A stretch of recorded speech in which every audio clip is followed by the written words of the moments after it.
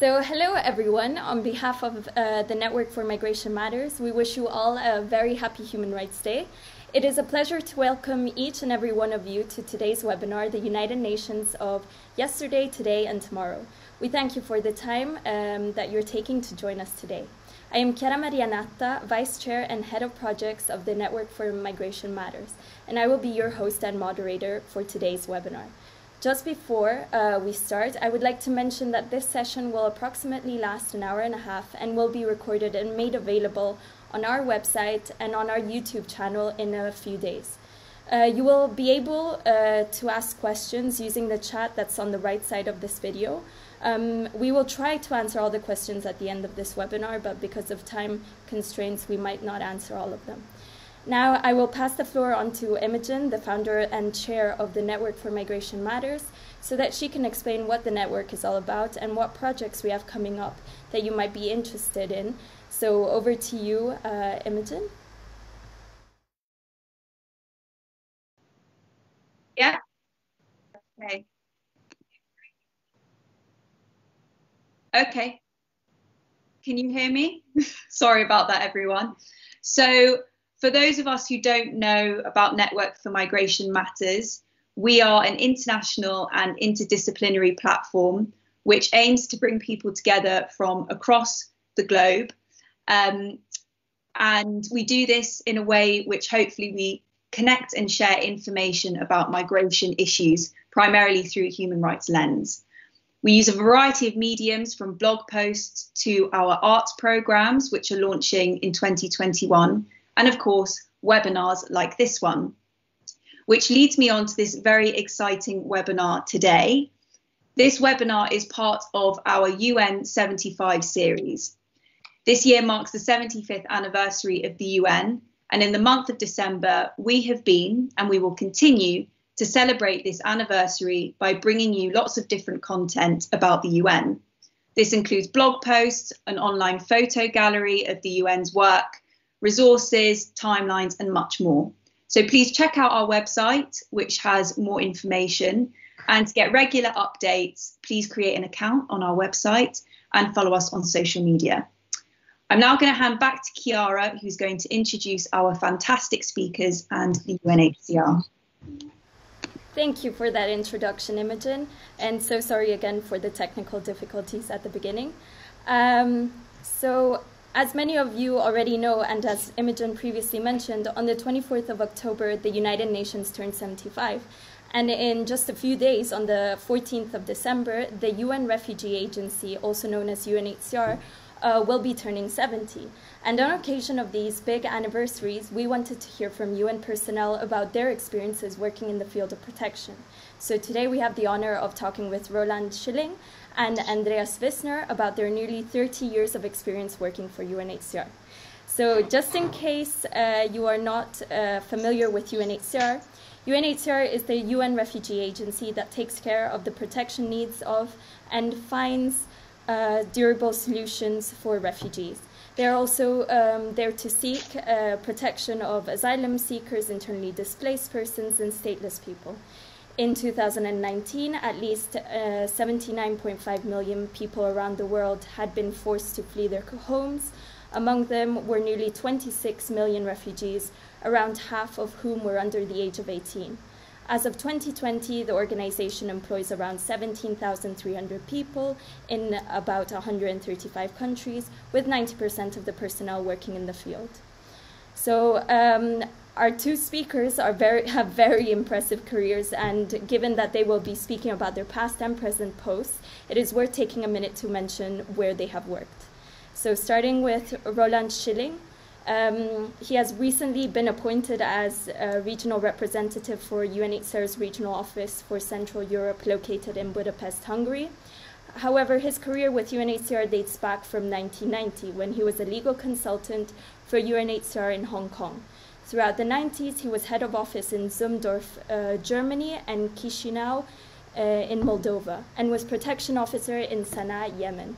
In the early 2000s, he was deputy representative of UNHCR's representation in Berlin, Germany, and Ankara, Turkey, and served as senior program officer in Colombo, Sri Lanka.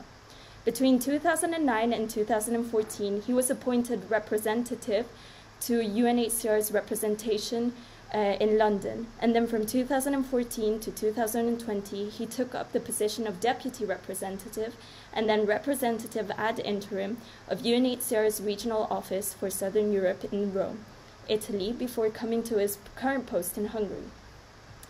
Very impressive career indeed. And Mr. Andreas Wissner has an equally impressive career.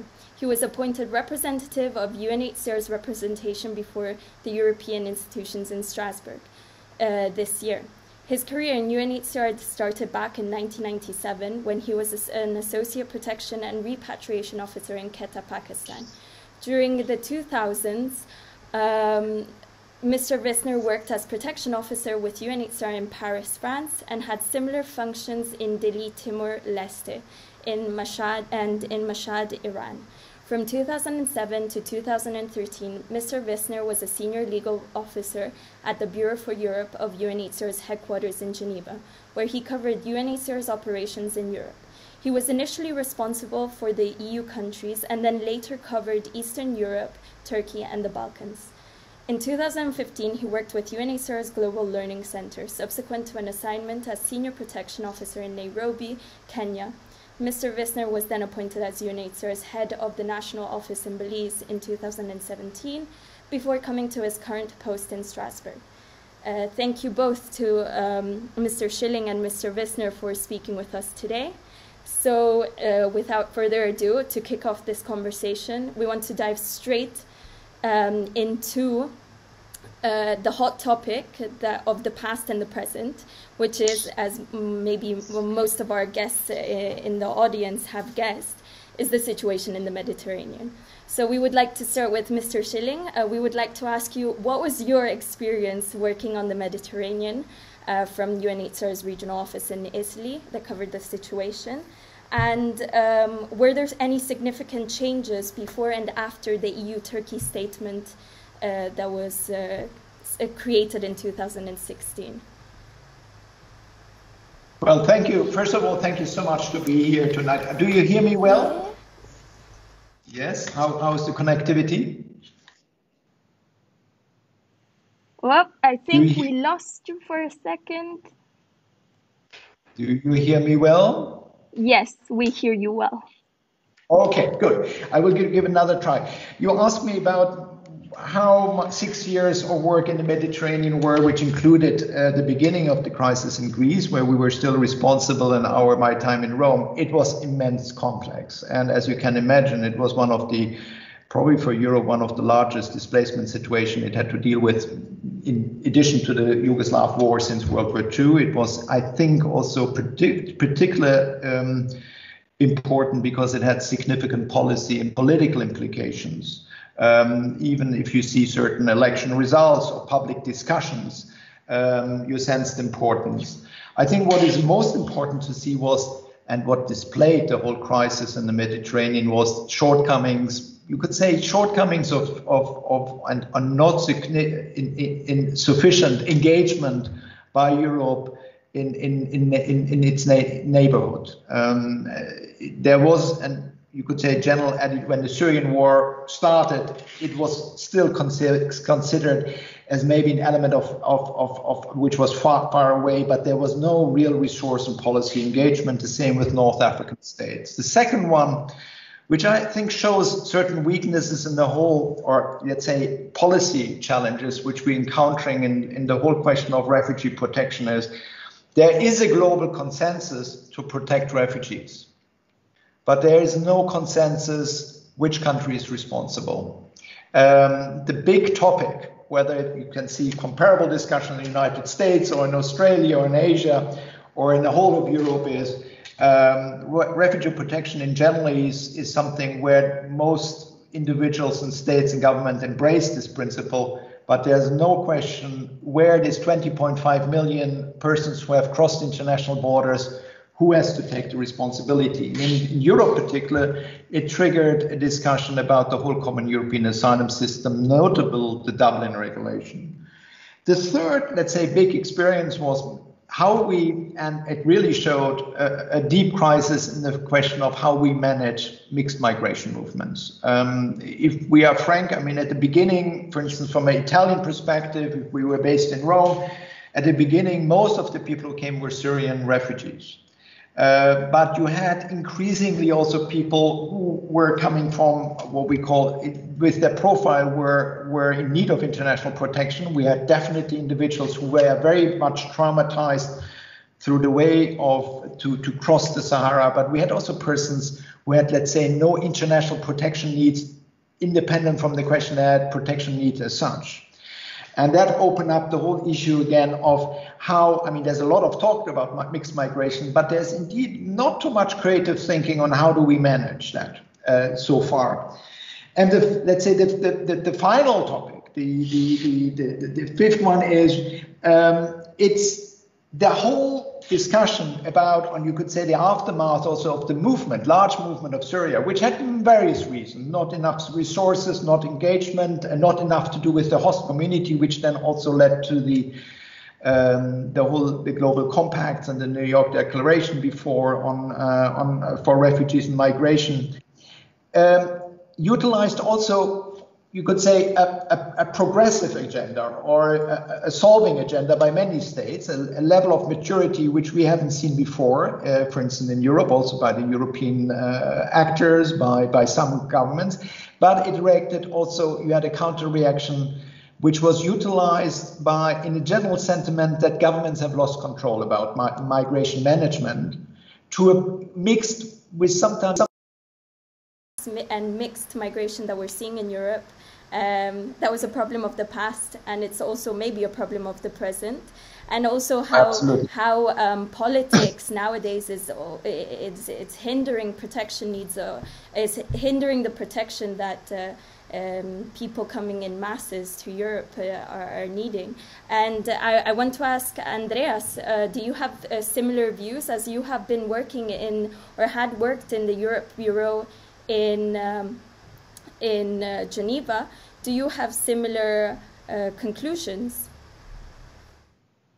Yes, thank you first, Chiara and Migration Matters Network, for giving Roland and me this forum for sharing some thoughts on very important issues that have become much more important for the general audience as they were 10 years ago. And that's also what I perceived when coming back to Europe after a break of almost exactly 10 years, well, a little bit later, a little bit less actually, how the virulence of the migration and refugees debate, but also the level at which it is being debated currently in Europe has increased. Now, this is a question on which governments can be toppled, and that makes big political headlines, which was not the case in 2013 when I left the Bureau for Europe. On the other hand, of course, the same issues that Roland has already described were already there. When I joined the Bureau for Europe in 2007, we had already refugees arriving in the Mediterranean, coming to Lampedusa and requiring reception and protection. And the essence of the discussion was already there. But then, of course, the Syrian crisis developed, and the mass arrival catapulted the whole issue to completely unprecedented levels of political importance. So now being in Strasbourg, I think is a very interesting position to observe also the Mediterranean situation, because that's where most of the hotspots actually are of refugee protection in Europe are currently located. Be it still Italy, maybe currently, maybe to a little bit lesser extent, but particularly in Greece, in Turkey, in Malta, and now most recently again in the Canary Islands in Spain. These are the places where basically European asylum policy is put to a test, and where new creative tools are being tested, with Lesbos now supposed to become a laboratory for the trying out the instruments that are being proposed by the EU Commission under this EU Pact on Migration and Asylum. But I'm not the specialist to talk about this one, because in the end, I'm privileged and happy to be in Strasbourg, where we have the European Court of Human Rights, which is really has become a last and final instance to adjudicate cases of persons who have exhausted national adjudication mechanisms and who can then refer their cases to Strasbourg to prevent return to a situation where their freedom and their safety may be at risk. And I'm very happy that UNHCR can contribute from here to prevent the worst and to provide a level of protection in Europe to those people who urgently need this protection, and also to collaborate with the several entities of the Council of Europe to ensure that pushbacks are not increasing more than they already do, and to reinforce messages with the like-minded actors of the Council of Europe, together with UNHCR. We can achieve much more in cooperation with our friends, given that the Council of Europe has a specific mandate as a European human rights watchdog, and also defender of good governance and democracy in Europe.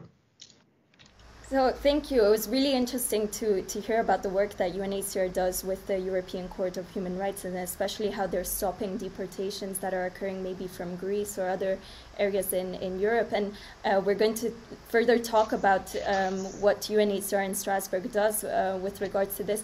But I want to go back to a small point that you made, and I want to see what Mr. Schilling has to say about it.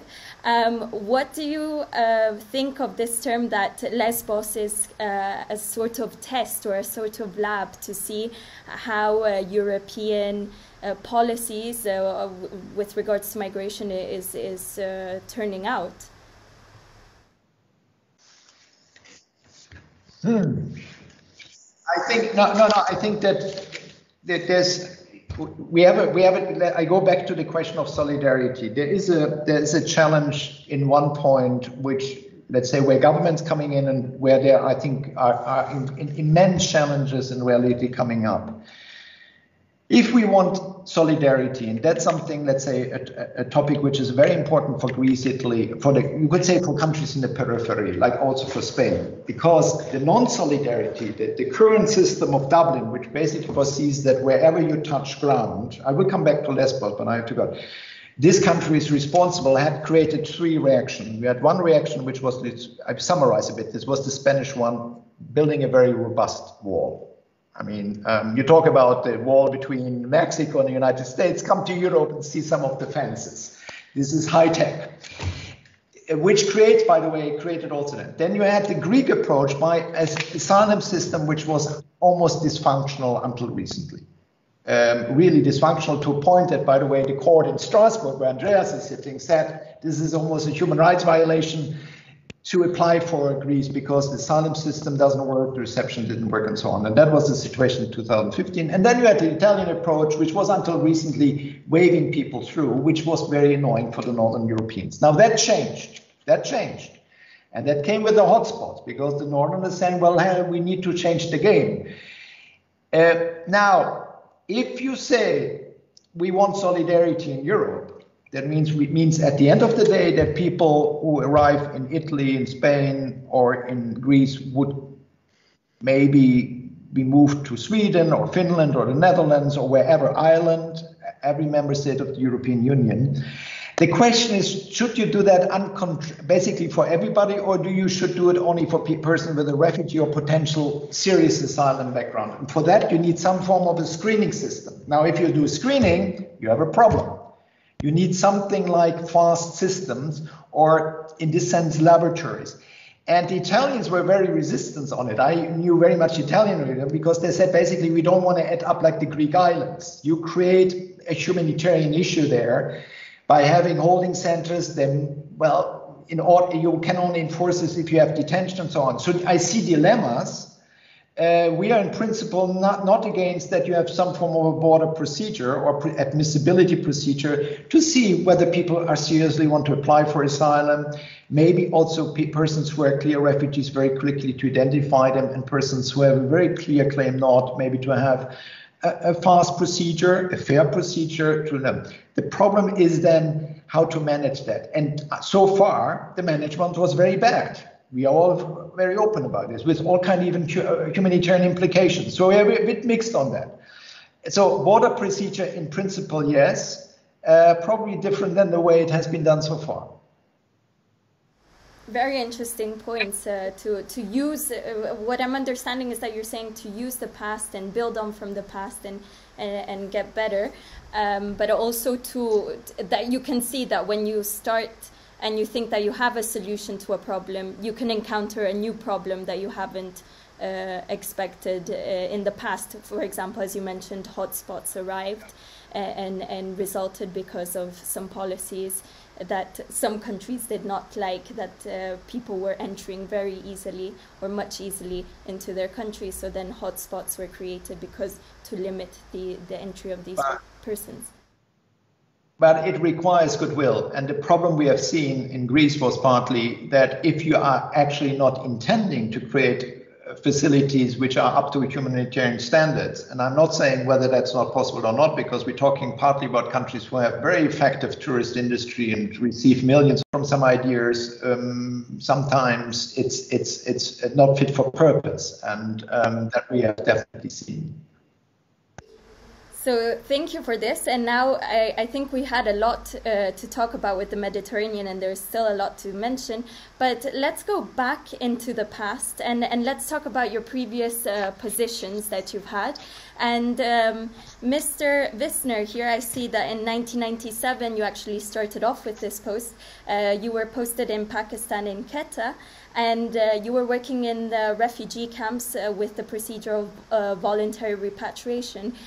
Could you talk us through the experience that you had both in the refugee camp and with the procedure of voluntary repatriation? Yeah, thank you, Chiara, for going back a little bit in time. I don't want to bore anyone, but it was really the most fascinating post in my career that probably motivated me to stay on with UNHCR, because it gave me really a unique opportunity to see things that I would have never even dreamt of. Working both in refugee camps on refugee status determination, which is UNHCR's mandated responsibility. UNHCR is exercising this on behalf of the government in Pakistan that is not party to the Refugee Convention.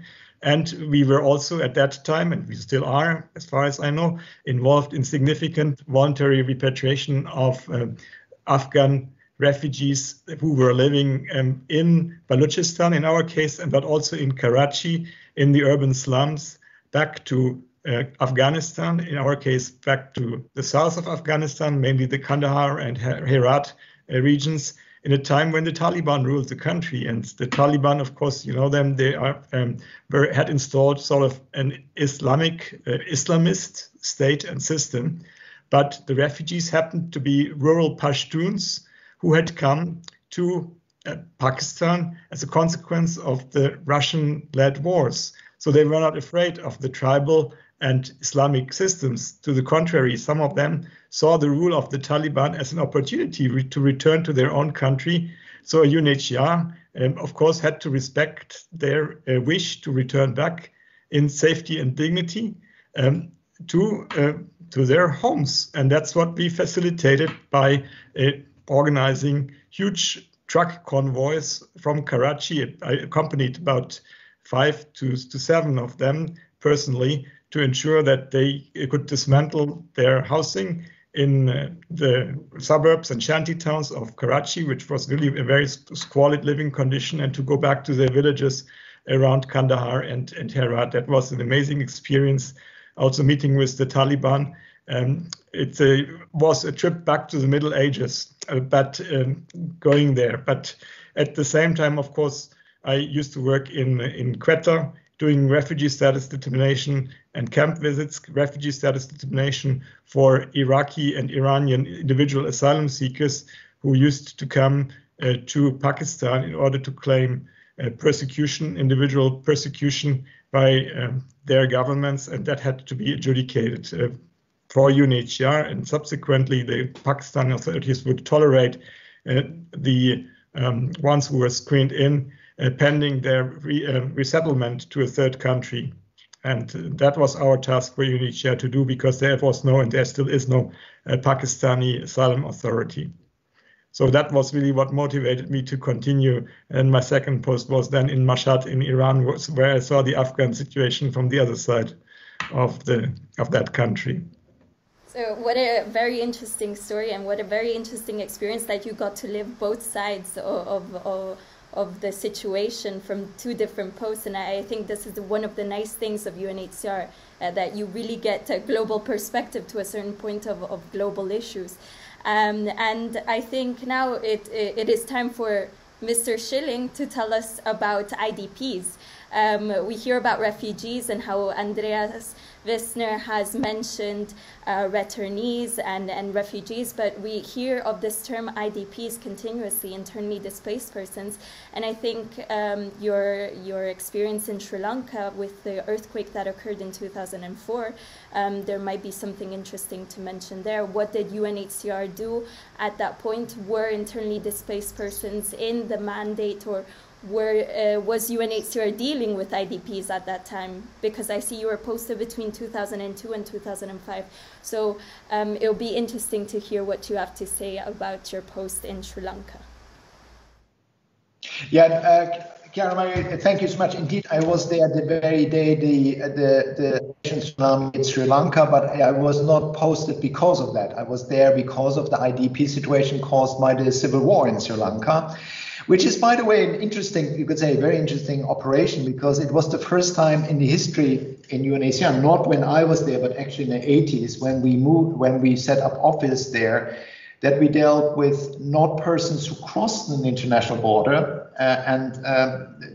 Let's not forget, up to 1980s, we were the organization which were always behind the fence when people crossed the fence and became refugees, or were refugees because they crossed an international border, but who had all criteria of refugees but not crossed international borders in Sri Lanka. And that was an exception because the government agreed to it, both conflict parties agreed to it, the Secretary General agreed to it, and resources were provided. So that was still, you could say, the first time we were not only into the country itself, but you could say worked in a conflict zone, which then moved on to the former Yugoslavia, which was then actually the more large operation where, the typical imagination of UNHCR trying to enter where people are displaced, like these days in Tigray, in Ethiopia, and is more typical what you expect from UN and UNHCR with its tents. That was actually evolving out of the Sri Lanka and the experience from the former Yugoslavia in the war. My work was fascinating because we mainly worked with persons who returned. There was a ceasefire between the LTT and the government. It was not, the time when you could say the North was completely controlled by the government. So you had the de facto authorities we dealt with. So you had all the issues, how do you deal with de facto authorities? And we helped people to reintegrate basically in the jungle after years and years of absence, which gave a lot of lessons that, for instance, when you organize return programs, it's much more complicated than just to organize transport. But also you have issues of property rights, how do you start livelihood, and you have then the whole complexity, when does emergency stop and development starts. So the whole question of UN reform came in one UN. Many of these pilot programs, the 4 Rs, how do you build reconstruction, repatriation, rehabilitation? How do you merge that together? We tested Sri Lanka. Fascinating. You could say the end of my time was the last 6 months was then to respond to this immense catastrophe of the tsunami, which hit us. There was a lot of soul searching in the organization. Should we have done it? Should we not? There was no soul searching if you're in the middle of the catastrophe like this, when 30,000 people die within a few minutes. You had 500,000 people without a shelter. It was also the days, you remember then, it was the first time where there was some thinking about let's get away from multilateralism by one very important country.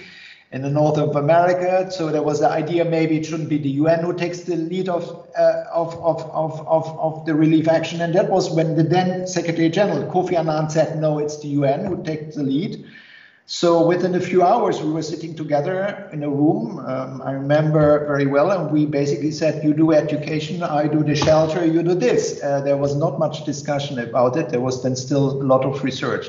And that was then my major work, focusing on the rehabilitation work, because we would have lost too much credibility if we say we are the largest UN agency there, we're the most operational agency there, we have relief material full, but we don't help people because it's not within our mandate. We jumped over our mandate, which makes complete sense.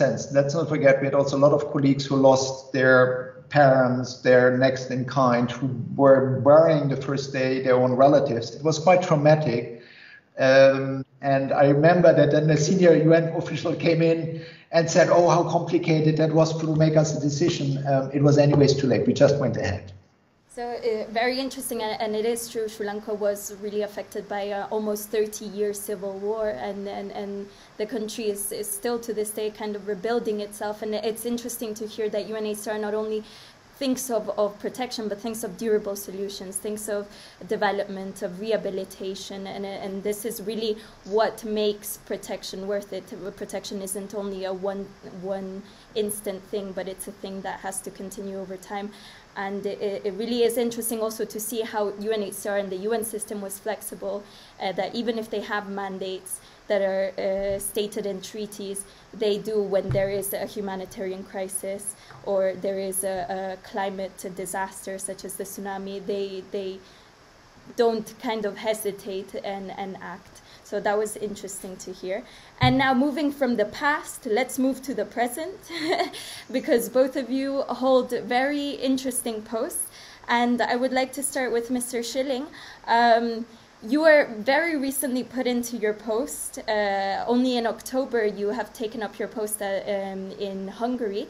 But would you like to continue talking to us about solidarity in the EU and actually give us your views on the Migration Compact, which was just released a couple of months ago? Do you think it created any fundamental changes as to how the EU will address migration? Do you think there were some steps forward?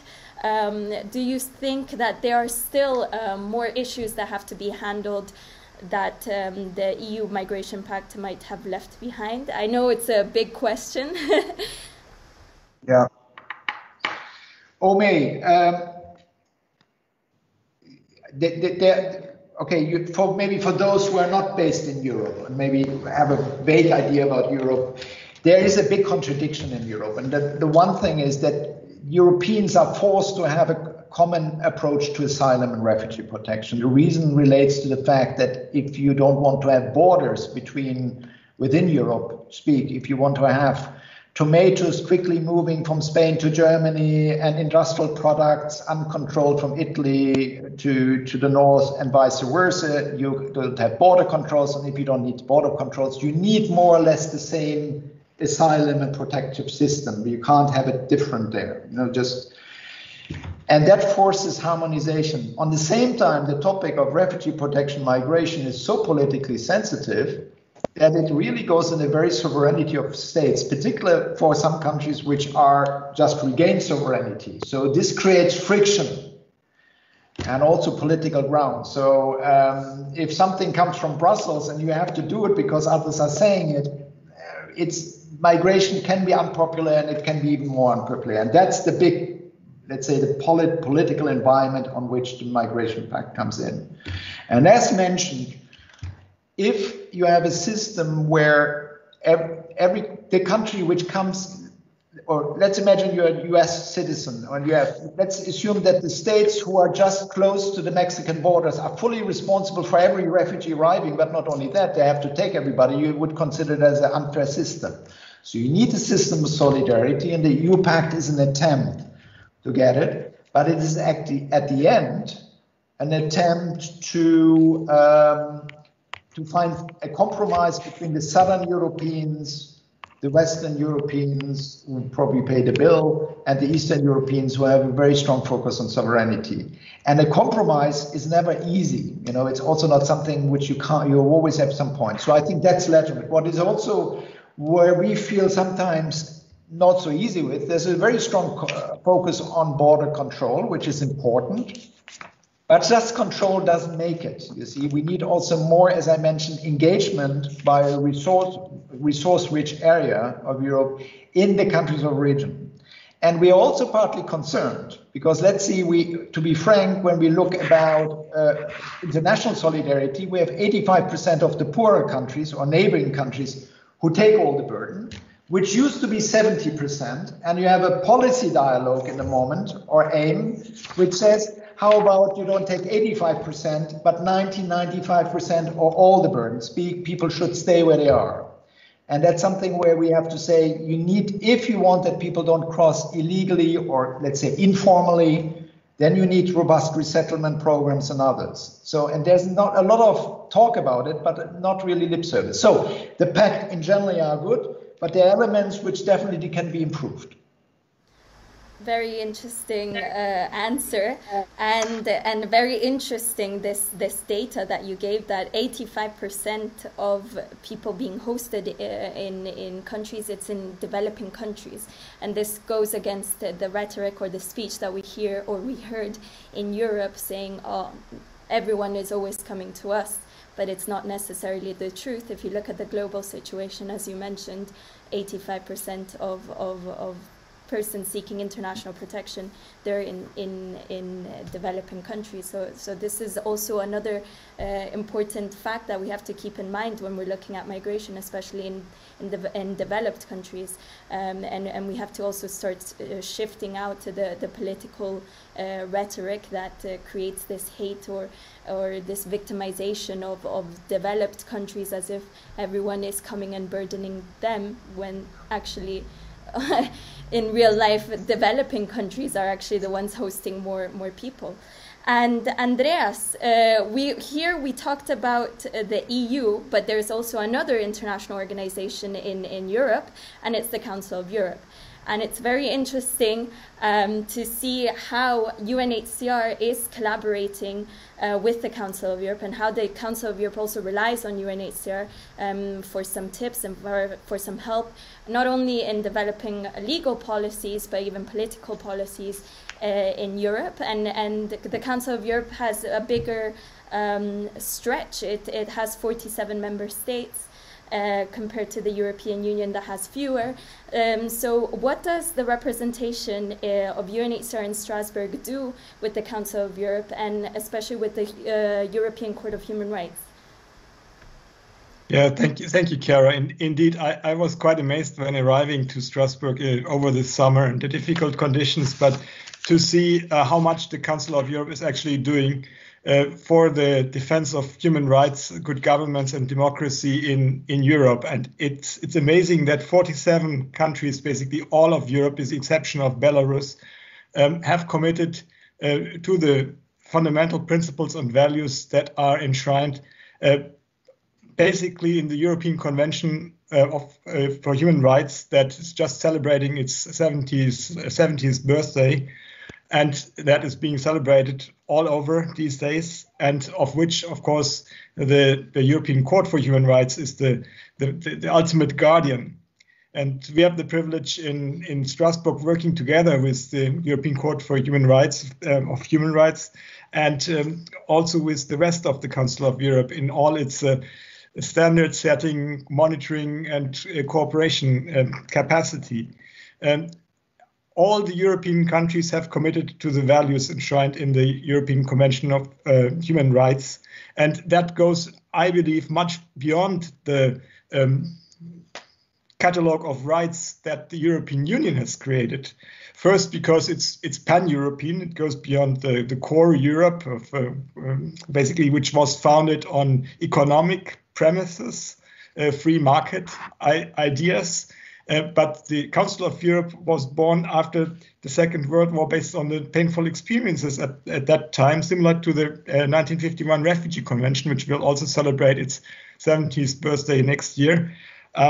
in order to prevent what happened at that time to happen again. And also it contains a joint commitment to compassion and humanity, which is again included in the binding commitments of the European Convention of Human Rights, and Article 3 in particular of that convention, the prohibition of torture and inhumane and degrading treatment, has helped UNHCR to create a safety net for protection in collaboration with the European Court of Human Rights and the other institutions of the Council of Europe to prevent really the worst from happening, and is being respected by and large by almost all European countries. So this is really, for me, even if the EU pact falls through and Hungary doesn't comply with its obligations, in the end, when cases come to the Strasbourg court, then they will have to give in, or they will have to be in breach of their conventions according to the European Convention of Human Rights. And then there is a possibility for all individual applicants, if they are aggrieved by some action and they don't have any recourse according to the national courts in the country where they find themselves in, to file directly an application under what is called Rule 39 of the court's procedures to the European Court of Human Rights. And that has helped, and we are collaborating with lawyers that are bringing forward these kind of actions to the court to ensure that persons who risk to be returned to situations where they may be tortured, where they may risk persecution, would be granted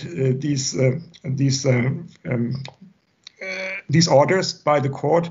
And that is often the case, and often in collaboration with this discreet collaboration of our office in Strasbourg.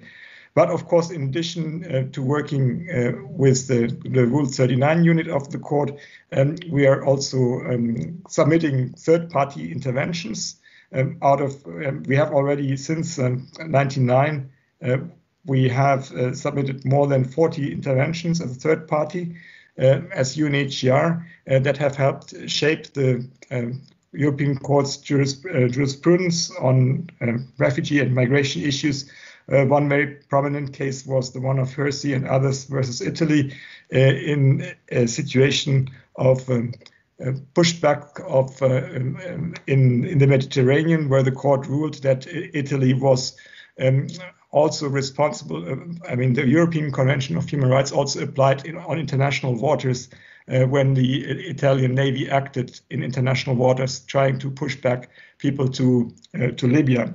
And there are many other successes already through this engagement. Of course, this is not only UNHCR in participating in these kind of interventions, but there is a whole judicial engagement network, as we call it, consisting of several offices, specifically the country offices on the ground, headquarters, the Brussels office, that makes UNHCR's third-party interventions quite powerful in this regard. And then we are participating in various other institutions and bodies of the Council that work in synergy because of the human rights mandate of the Council with our concerns. For instance, the Migration and Refugees Committee of the Parliamentary Assembly, the Commissioner for Human Rights, the Convention for the Prohibition of Torture, the ECRI, this is the European Commission Against Racism, and etc., etc. So our presence there is working quietly, but I think effectively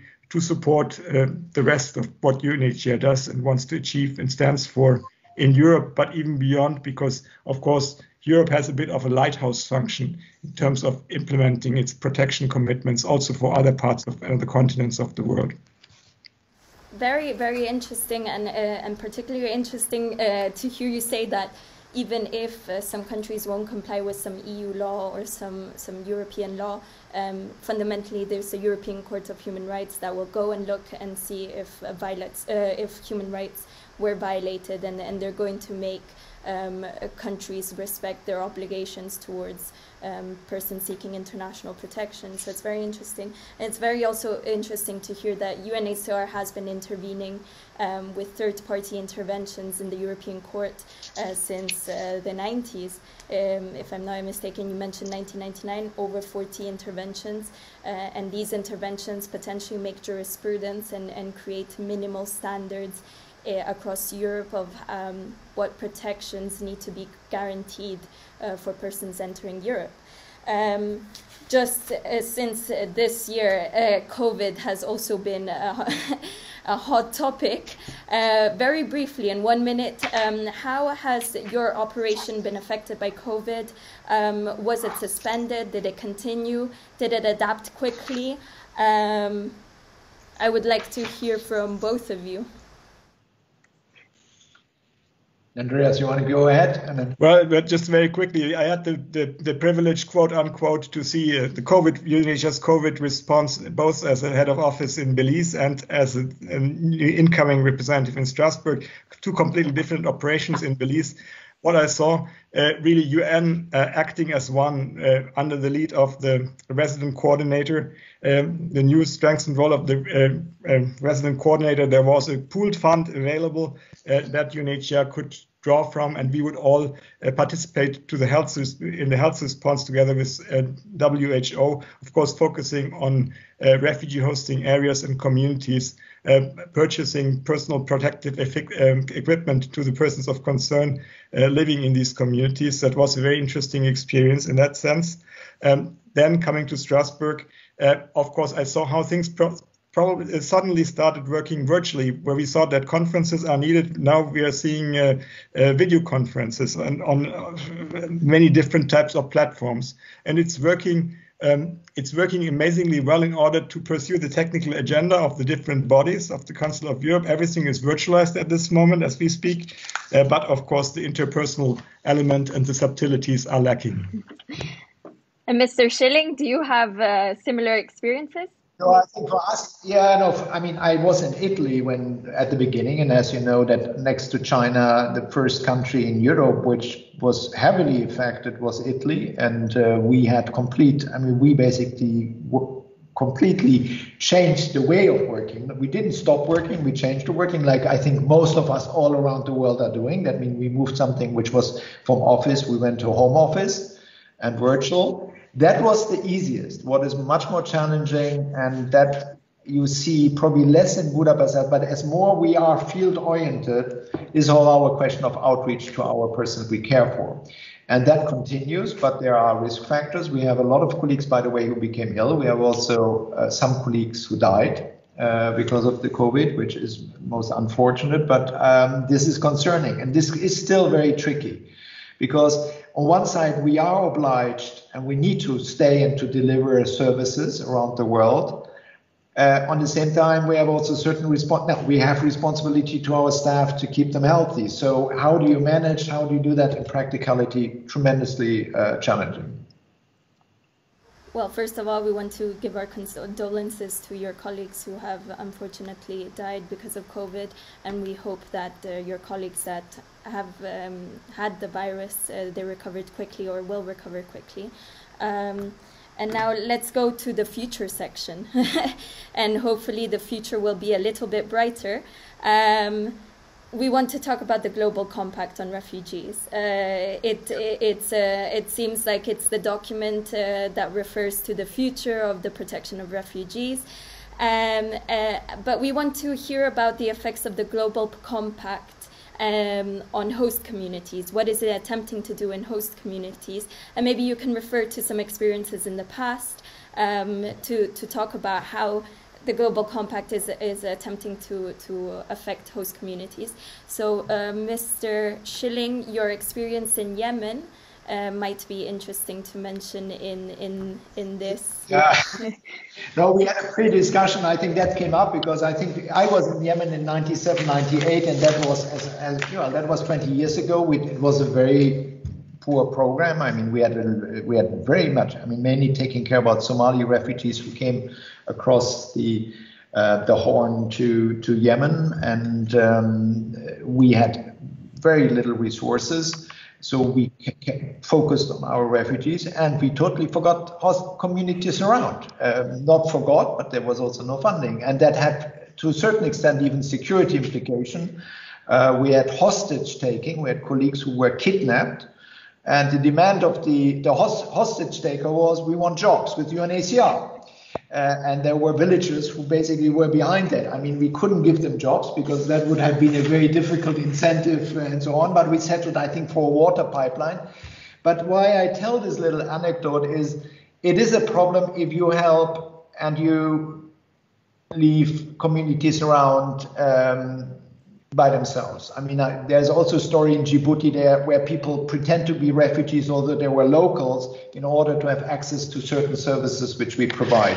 But I think the most striking example, and maybe the most worrisome one, and that I also put down why the Global Compact, and you could say it was invented, was the Syria crisis. I mean, it became very clear if you have a situation of a country which is not only a terrible conflict, but which is literally collapsing in itself and has massive form of displacement. I mean, there's 22 million Syrians. You have the majority actually who are internally fled conflict. You have around 6-7 million people which are internally displaced, and then 4 million refugees. That created immense resource requirements which you could not anymore just utilized with the typical emergency funds. I remember that Guterres, now Secretary General, our former High Commissioner, he came to London when I was the representative in London for the office, and he made it very clear to the British counterparts by saying, you can give us all the money of emergency, it's not enough. Look at countries like Lebanon, look at Jordan. Health system is collapsing, the schools are so, and I thought already he thinks in a way, I like a Secretary General, I'm concerned about security issues and the political implication it has if we don't help host communities.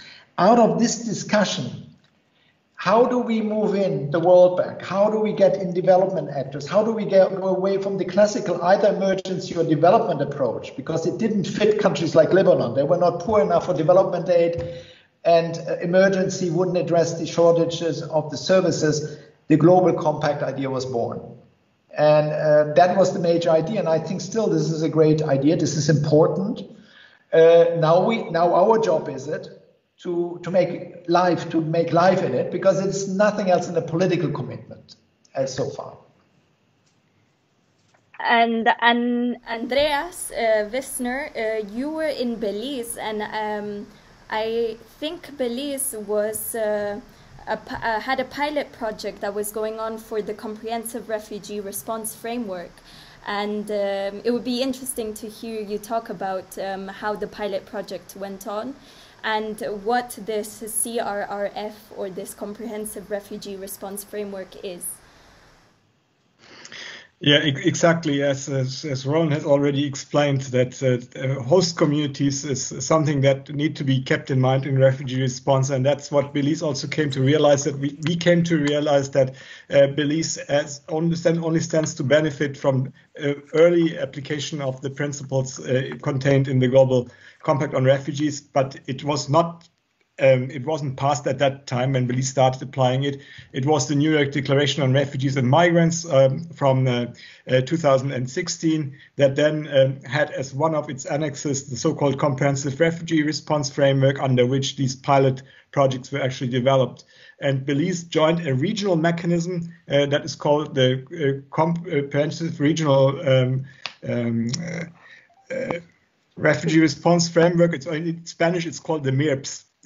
Which encompasses Central American countries and Mexico that are sharing a similar migration context. And collaboration in this regional framework, which was also done in a part of Africa, has really kind of galvanized new energies, new ways of thinking between the states, and also has attracted donor attention to this sub-region, making it possible for UNHCR to conduct with its partners much more meaningful and comprehensive operations now. That has already worked out quite well, but also for Belize it has meant that we have received money to really work with refugee hosting communities that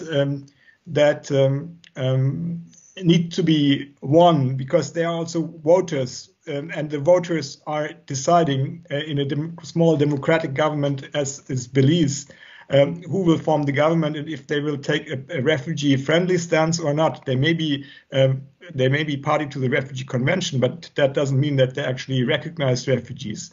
The government that was in power until a month ago said, no, we are not going to recognize refugees because our electors don't want it. They're against migrants coming, overwhelming us from Central America. Now, if we can give them some benefits, the host communities, that you can also get a share. When you receive migrants and refugees, they all see it as one global pot, then you will also receive some material benefits and some reward for it. And this will benefit your own communities.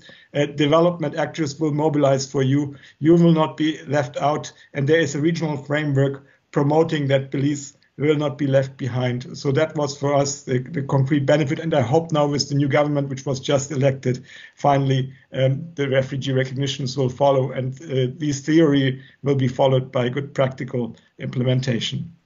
Well, we will also keep our fingers crossed for that from over here.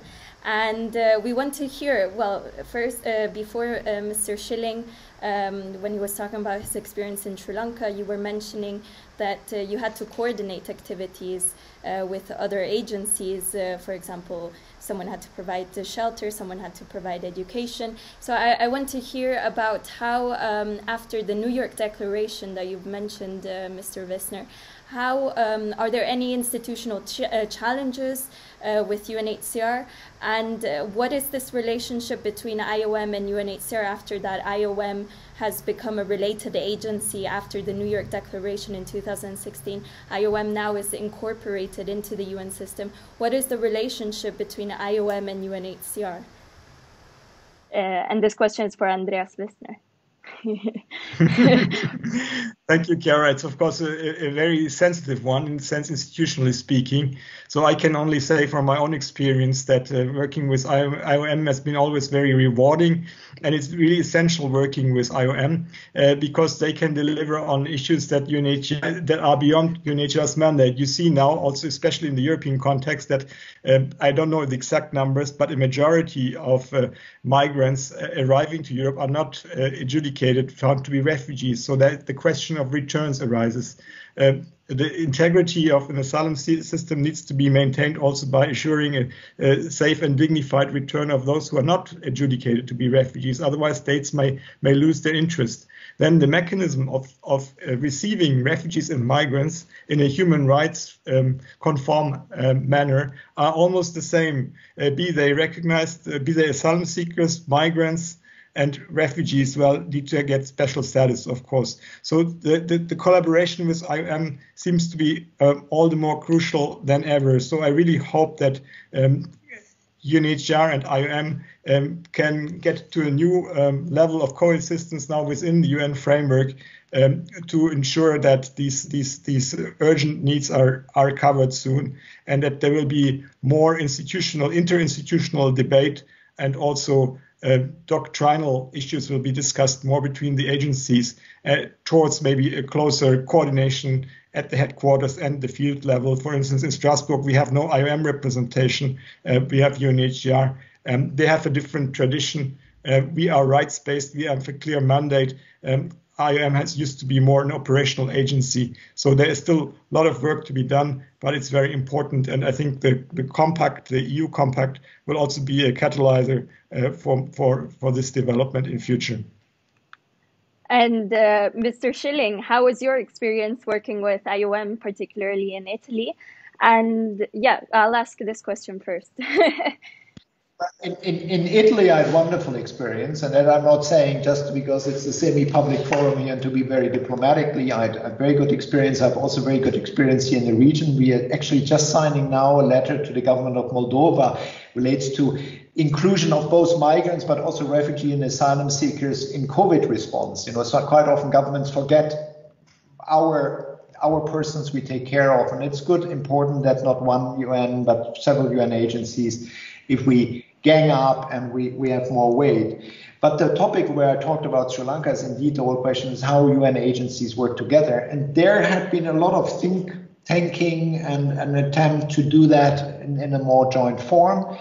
A lot of progress has been achieved. There are challenges, and the challenges are not in relation to jealousy, competition, resource competition, but quite often in the DNA of the agencies. You have some agencies which are more headquarter based, the other ones are more operational. Others are maybe have a strong mandate, like UNHCR is independent from whether we have good or bad relationship, we have to protect refugees. Others are project related, they only do that where they get money from.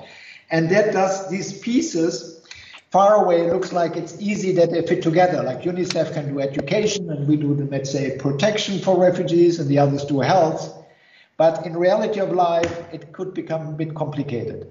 And as I said, it's more in the design issue than, and that we need to fine tune on the field level. So a lot of good thinking from far away. Sometimes it's challenging in the field. And Mr. Schilling, you were representative in London at a certain point, and I think we have lots of Londoners tuning into our and lots of people in the UK who are tuning into our webinar. And I think that would be interesting to hear about your experience very, very briefly there, and particularly how UNHCR was working, around London. There are lots of political think tanks that do a lot of reflections on possible solutions that can be implemented on the field. Are there any problems sometimes with translating their work from theory into practice? What was the role of UNHCR with these political think tanks in the UK? Yeah, I must say 90% of the work was UK home affairs. So I mean, but I mean, being based in London, you're getting invited to various forums, whether they're somewhere in the triangle between Oxford and Cambridge and London and Exeter and many other places. And I must say, for me, London and you can say the UK, like the East Coast of the US or certain places, are absolutely important when it comes to thinking and dialogue about global issues. There's a lot of creativity happening there. It's impressive. For me, they're very important, and I personally also enjoy it. If you come from the deep field, to be in a place where you can intellectually change practicality of the ground with global issues. London is a fascinating place. What is quite often important to connect it back to the field. And sometimes I wish think tanking is happening actually also more down in the region. And it was, I think, an Italian professor when we thought about Eritreans on the move, who said, why do you don't put somebody rather in the region, maybe in the Sahel zone, than do it from far away? Because quite often we get some theories which are okay, but then you have the reality, the complexity of the reality, where it's sometimes difficult to translate. And we get this often with the discussion about resilience. We have the same, how to strengthen resilience. We do now a lot on risk management. It's again something which came recently, which is an important factor. But how do you translate it in the reality of Myanmar, where we have programs? So Sri Lanka is another issue. And now I think this will be the easiest question to ask, but the hardest one to answer. And with this, we conclude our webinar, but people will ask questions and you can answer them after this. But which was your favorite post and why was it your favorite? Any one of you can answer.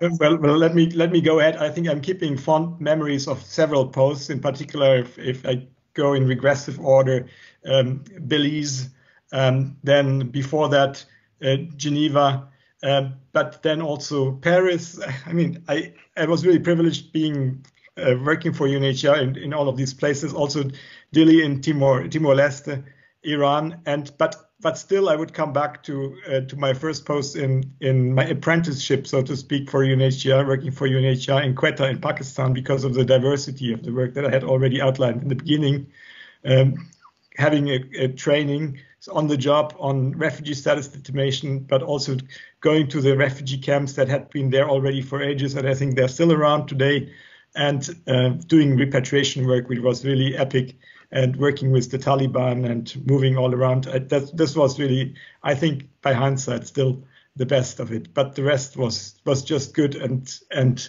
kept me staying on and trying to do my best to contribute. And Mr. Schilling? I think it's very similar. It's such a difficult question, not an easy answer. Intellectually, most stimulating London. Probably success-wise, maybe Germany, because I think we really shaped to re-liberalize the German asylum system, which was very restrictive, and I think I had some footprints in that. Life-saving impact, Sri Lanka, Yemen. Personally, very happy in Hong Kong and Moldova. But probably most shaping, really shaped me and put my mark. And by the way, I used to have dark hair and my hair turned gray within 2 years was Yemen. It's a beautiful country, amazing, a drama every day, really impact, fascinating, and I still think have a lot of fond memories of Yemen.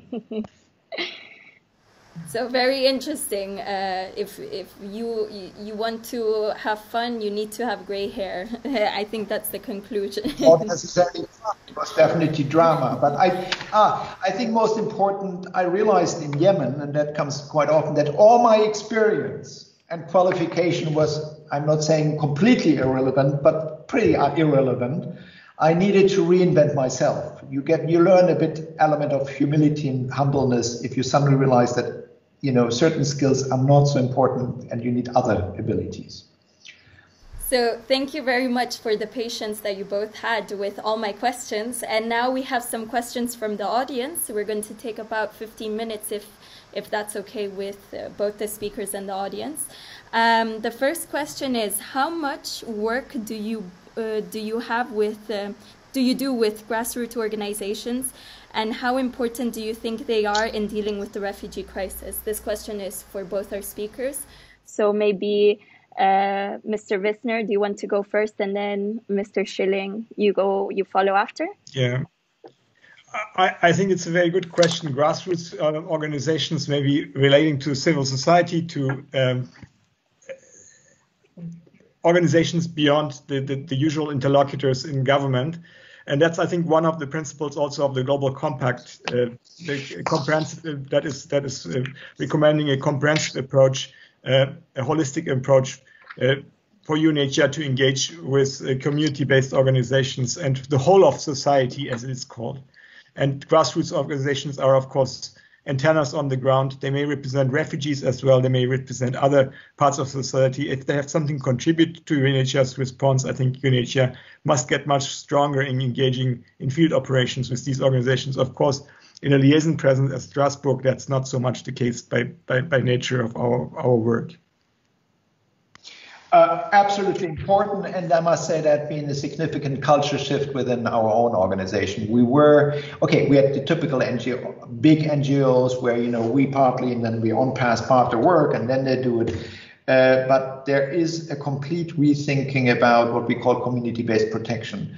That quite often our real protection work, besides advocacy work, and we don't have, let's say, the court behind us like the Strasbourg human rights system.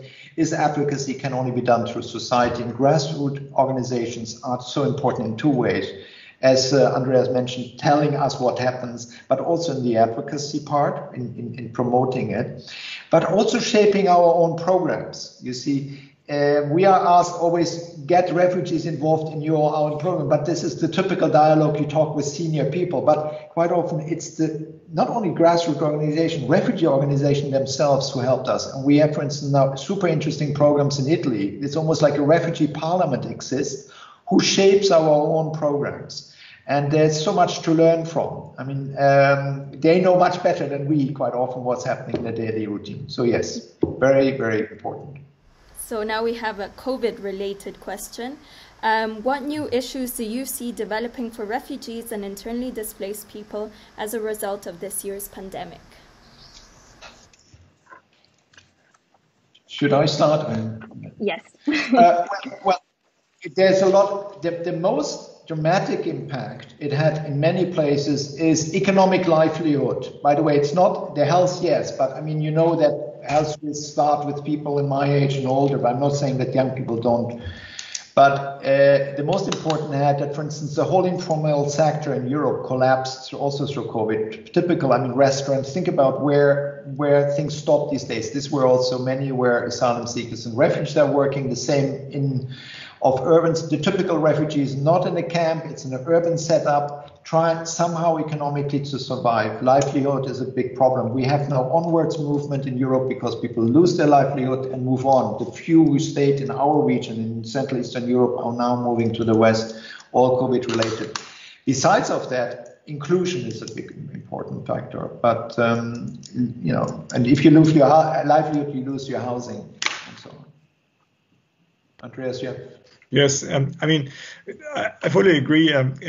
Much has been said about COVID and refugees, and in fact, it has increased the vulnerability of already vulnerable group. And this is, of course, closely to be monitored, but also it may lead to an impoverishment of refugee receiving countries, and they may be less welcoming to refugees as well as a consequence of the crisis, looking at how much money is now being spent to contain COVID. So we will see maybe 1-2 years down the road what the actual impact would have been. So someone in the audience said, thank you to the organizers and Mr. Wissner and Mr. Schilling. I would like to know how open to influence our developed nations to UNHCR suggestions and its work in general. So Andreas, Mr. Wissner, if you would like to go first, and then Mr. Schilling. Okay, well, I think that's a very good question, and it's also, difficult because I think advocacy doesn't work overnight. I mean, it takes so much repetition and new formats to be tried out, and diversification of interlocutors for advocacy, and it has to be strategic also to be targeted to the most effective ones. And I believe UNHCR is on a good track, but working increasingly with partners in the methodology of the Global Compact in particular would help us to reach a better impact in future. Like these grassroots organizations that I mentioned, and as Roland has underlined, they help us to carry our message further and longer, and people can speak with more authenticity than UN bureaucrats if they're personally concerned by the messages. But we have to win their hearts and minds first so that they can speak our messages as well. If I understand the question correctly, it was the influence developed country have on our policies. Is that correct? No, it's how open developed countries are to UNHCR's suggestions and its work in general, and UNHCR's work in general. It's very, very different. You have countries, you know, there's one country I don't want to name who basically has declared us persona non grata and thrown us out in Central Asia, and we have other countries where we have not only wonderful, sometimes I feel like we are like brothers and sisters in action, and to a point even that if you see a law, you feel like, oh, could be written by a UNHCR protection officer. I mean, a senior protection officer, and its quality. So there, I mean, you have a very good and very close relationship. You have sometimes also dependency created. I mean, that's a long story. I have actually a mentee who talks about her challenges in her government, which is in a developed environment, on how much we maybe have done, you know, something's funded since 20 years and we create dependencies. But we are also, I think, in very close dialogue with governments. At the end of the day, the UN is nothing. You know, we don't have a state, we don't have resources. We're very much depending on what governments do, including what the governments are doing where refugees are hosted. And these are to major developed, underdeveloped countries who have challenges with development. Thank you. And we have 2 more questions. So this question is concerning the situation in Greece. The person writes, the recent fires in Moria camp showed extreme prejudice and hatred towards refugees. How do you propose that we tackle instances like this? Maybe Mr. Schilling, you'd like to go first, and then Mr. Wissner. Yeah, I'm not sure about all the dynamics. You had both. You had first welcoming and then also incredible. You have also xenophobia as a factor. And it's an interesting topic because I actually had just a discussion yesterday with a very important Hungarian NGO about protection work, where we do, by the way, a lot of litigation also together. I mean, think issues where we basically ending up as a party in a court procedure in Strasbourg or in Luxembourg. But we also are very clear that if we lose the public narrative, protection will be very difficult to maintain. And you see that in election results, you see how important, I mean, we are a non-political agency, but it's a very political topic.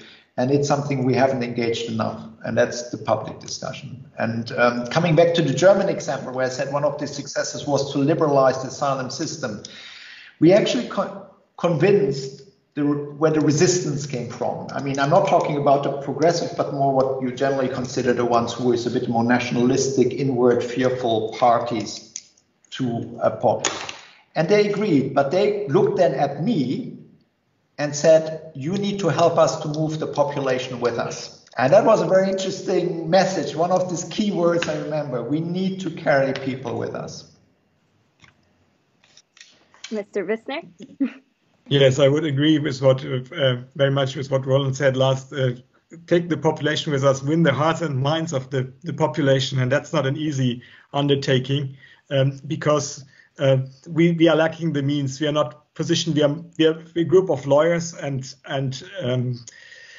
not bureaucrats, but we're working mainly with the established systems, but not so much with the public at large. That's something that can definitely be improved, and we need to have the ways and means to do it. But I think influencing public opinion is something that can work mainly in partnership again, and we need to provide the opinion makers the tools and the information that allow them to spread out messages and to show that refugees are also contributing to the societies that they're arriving, that really European societies will thrive better if they receive migrants. There is a shortage. I mean, there's a need for more people in Europe anyhow, because otherwise pensions may no longer be paid in 20, 30 years. So there needs to be immigration policy in Europe. So why not focus also on people who are in need of international protection and integrate them?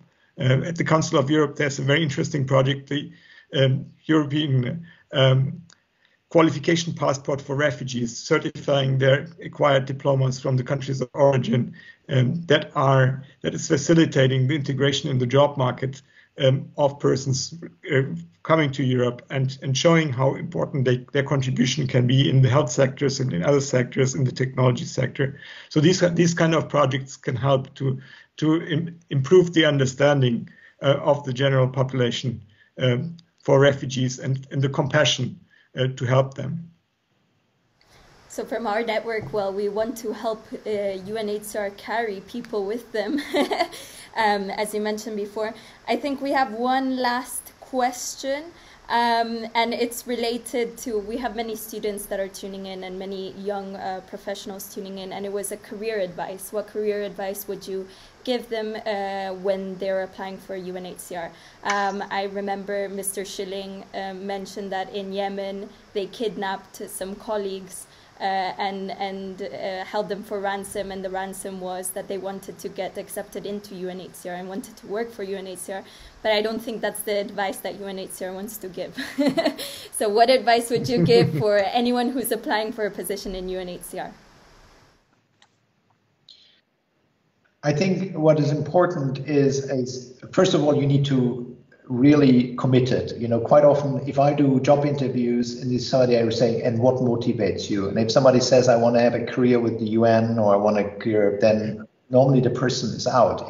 You need, in order, because we have also probably a quite challenging job, you need to be convinced in the protection mandate of UNHCR. So that's, I think it's interesting, the topic. Expertise is an asset. I think for students, quite often we want to have people who have already bringing some expertise in some topic with it. So it's good to for instance, know a lot about refugee law, but maybe another topic like information management or data management, or if you know a bit about law and water, or that would be an asset. And I must say why, because if you suddenly in a situation like Sri Lanka and you're responsible for the well-being for hundreds of thousands of individuals, You have certain gaps in positions. And if somebody says, I know this, but by the way, I know how to make maps, or I know something else, this is an incredible asset.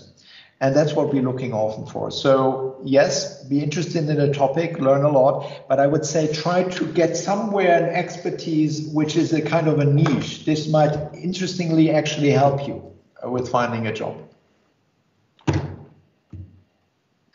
Yeah, I cannot add much to this very insightful guidance from Roland. I just wanted to add that maybe working for UNHCR is a bit of a choice of life as well.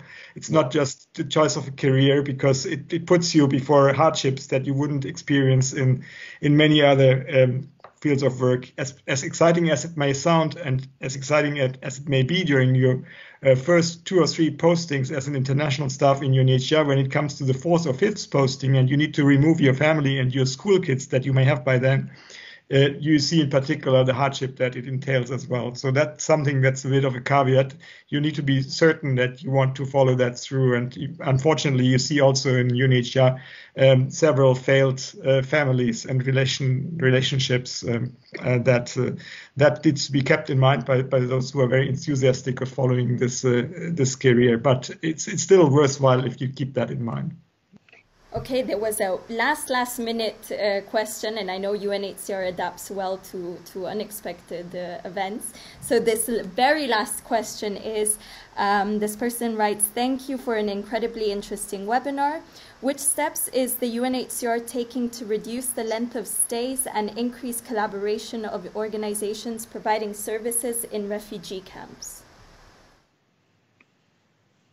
I need to think. I'll repeat again. Which steps is the UNHCR taking to reduce the length of stays and increase collaboration of organizations providing services in refugee camps? So I assume this person is asking, how are the length of stays of refugees in refugee camps reduced, and how is UNHCR collaborating with organizations in these refugee camps to reduce the length of stay?